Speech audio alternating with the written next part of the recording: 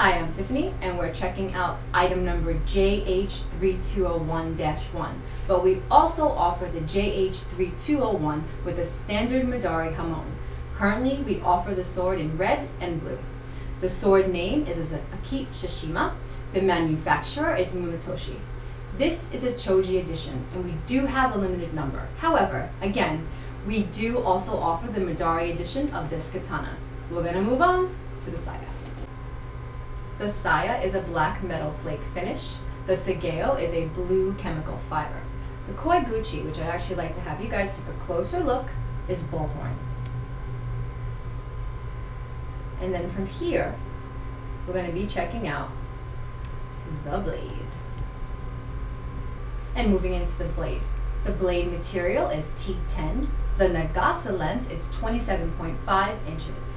The sori is 0.564.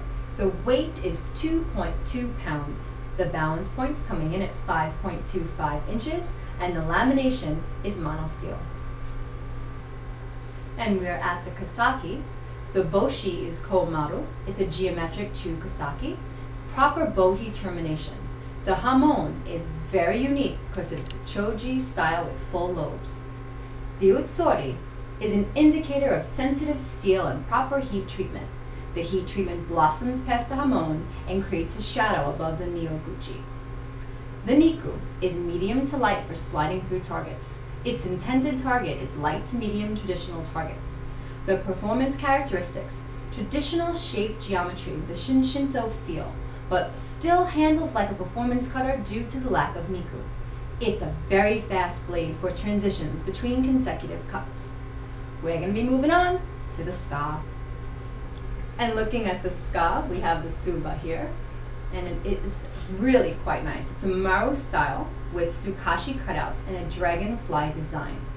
The material is steel. You guys can zoom in and get a closer look at that. It's really quite nice. And then as we move on, we have the fuchikashira, and it's a dragonfly theme. The suka is 10.5 inches long. It is a blue ito with alternating crossovers and crisp white samigawa. 2 smoked bamboo mukugi. And you just checked out item number JH-3201-1, sword name Akitsushima, manufacturer Munetoshi. It includes a certificate of authenticity, a silk sword bag, and gift box. And of course, specs do vary from sword to sword. I'm Tiffany, thanks for checking it out.